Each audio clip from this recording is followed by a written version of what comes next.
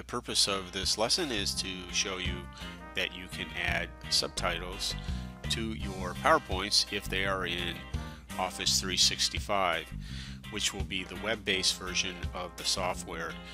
And so you'll have your PowerPoint open, and then you're going to go to View ribbon. You want to make sure you have a tick here for Use Subtitles. Underneath that, you'll have the subtitle settings. You can drop that down and you'll see it says spoken language. I'm going to be speaking in English, and that's good for you because I don't speak other languages very well. But what's great is that I can have that transferred into another language.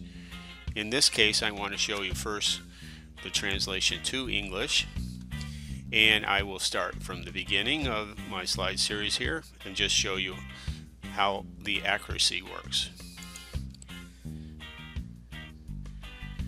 The placement of the subtitles will be in the bottom left corner. That is another one of the settings, and when I switch back after typing on this a few seconds, you'll get to see that setting. Now I'm going to press the space bar. It advances the slide, and I would then be speaking about this topic.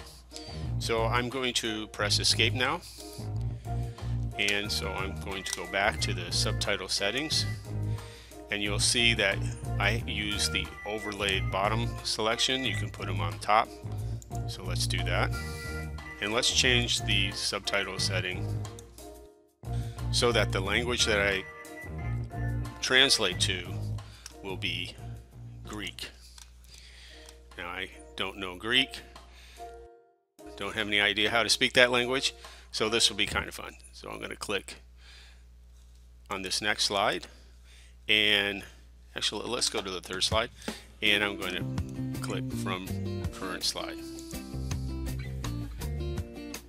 So now when I talk, it's going to put my language into the Greek language. I have no idea if this is accurate. Let's change it to another language. How about Dutch? I click from current slide, and so you now see that my speech is being translated into the Dutch language. And here's the next slide. And this slide, of course, is about assistive technologies. One more setting. Let's change the setting from the translation language being Dutch to Spanish. Let's see. Let's scroll down for that. Here we go. This will be my last attempt to do this. So from the current slide. Now I'm speaking in English, and it should be translating into Spanish. And so this was my demo. I find that this is a useful, but not always the most accurate means of adding subtitles live when you're doing a presentation online or in a classroom. You can use this to help your audience understand the content.